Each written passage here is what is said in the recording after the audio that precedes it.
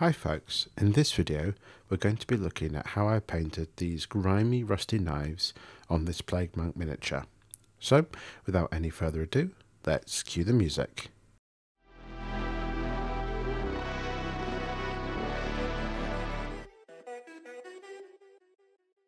To start out with, I'll be putting a base coat of black paint down on the areas that I want to be metal.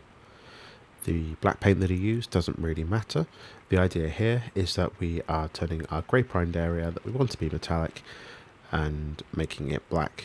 The reason that we're doing this is metallic paints tend to cover massively better and have a much better finish over a black base coat than they do over a grey or a white. If you've got any miniatures that are in a light coloured primer, I always recommend painting areas that you want to be metals with a black base coat first, and then you'll be much more happy with the results than if you went straight onto a grey or white primer.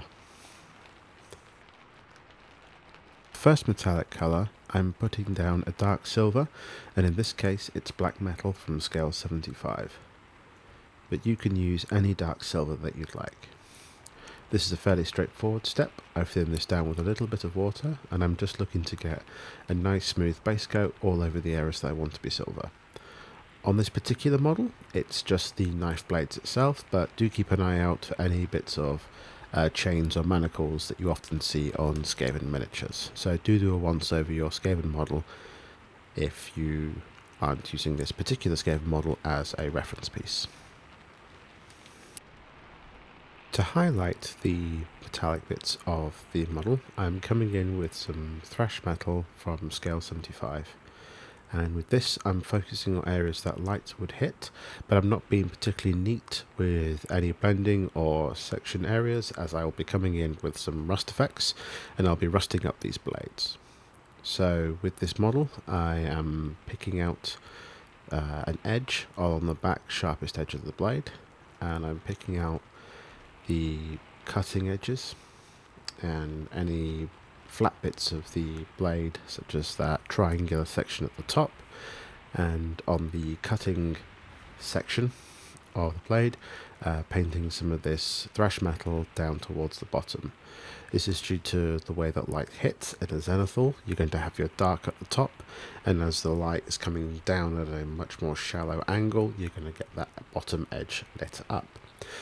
As I said, we don't have to be particularly neat with any form of transition on here. I'm just painting in an area that I think might look good to have a lighter bit of silver on. I'm painting in a little bit there on the middle of the flat of the blade here. The exact blend and nature of the highlight isn't important at all. Once our rust effects go down, the majority of this will be hidden, and we'll just see suggestions of highlight placement, so we can be incredibly rough and messy at this stage. We can't have a Plaguemonk knife that isn't rusty and looks like you could catch something horrible off it just by looking at it. So to start our rusting effects, I'm heavily thinning down some mournfang brown from Games Workshop. And as you can see, this is almost a glaze consistency, but a little bit thicker. And with this, I'm almost going to do a controlled wash onto the model. So I'm picking areas that I want to be this rusty colour and tapping the brush onto it, and as you can see, quite a lot went on here. But if you clean the brush off and with the clean damp brush tap up onto the blade, you will find that a lot of the excess pigment gets pulled up, and you can do this in quite a controlled method. And by keeping this thin, it's really easy to push this pigment around and get the model looking quite rusty in areas that you want it. You can do 1 or 2 passes on this, and I would look to cover probably most of the silver with this, making sure you're getting all those pits and crevices on the really poor quality Skaven weaponry.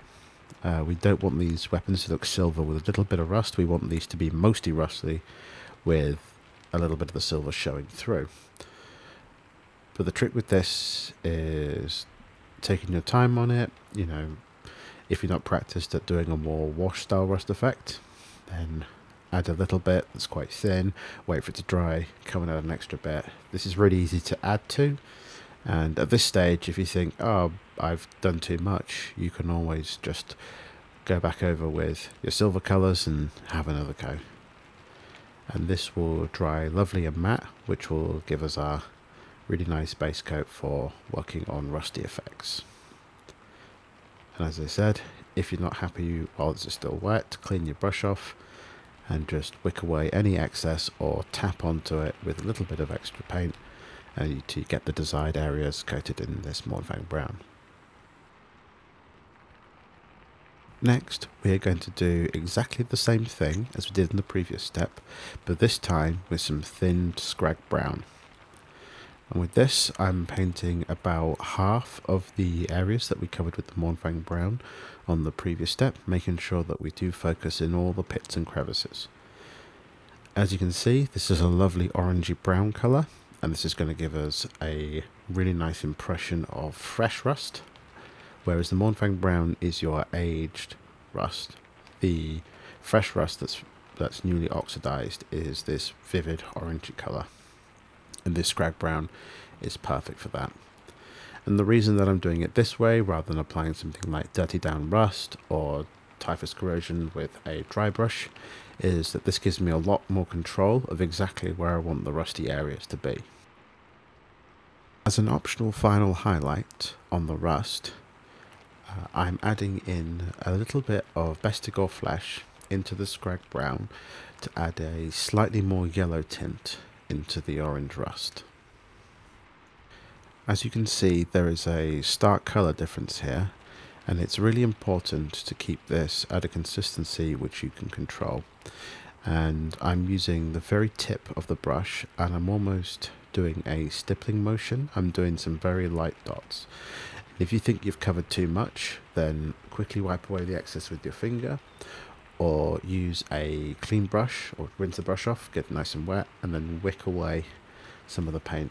I'm keeping this a little thicker than the other two in this rust effect because I want to have as much control over this as I can. This is probably what I'd consider a layer consistency rather than a wash or a glaze consistency.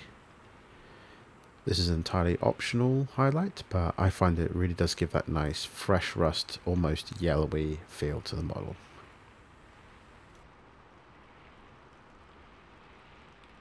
The last step in this rusty knife tutorial, I'm coming in with some heavy metal silver from scale 75. And with this, I'm going to be looking at picking out all the cutting edges and all of the edges that are going to see fresh use. So this is going to be the very edge of those pits, it's going to be that cutting edge and anything that's a really sharp edge that might get rubbed against where that fresh oxidized rust is going to flake off of the weapon or the manacle, and is going to see more of its natural iron colour underneath. The exact silver that you use doesn't really matter for this. Pick your favourite bright silver, and rather than highlighting every single edge, think about the edges where the weapon is going to see use.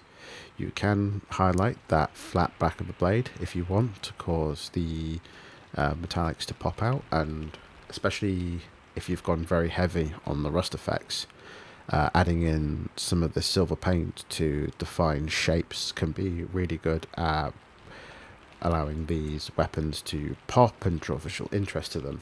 As you can see here on the back there, that triangle and the two rectangles have sort of merged together with the rust effects.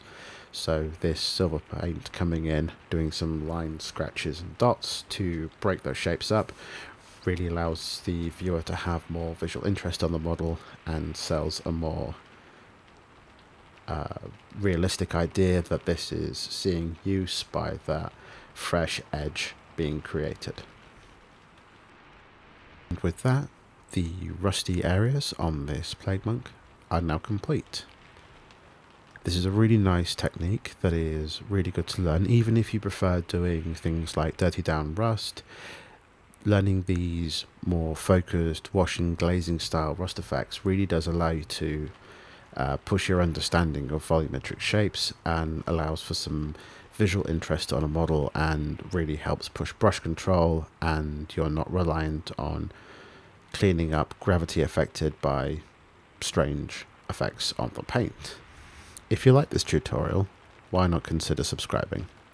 It's free of charge, it helps me out, and you get further videos just like this in your YouTube feed.